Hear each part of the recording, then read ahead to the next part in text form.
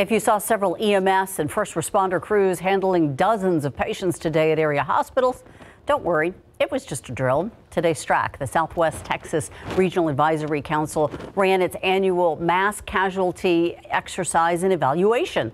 Today's drill was for a mass pandemic of influenza, where almost all hospitals across the STRAC region from San Antonio to Del Rio participated. Dozens of mock patients with flu-like symptoms showed up at Baptist Medical Center.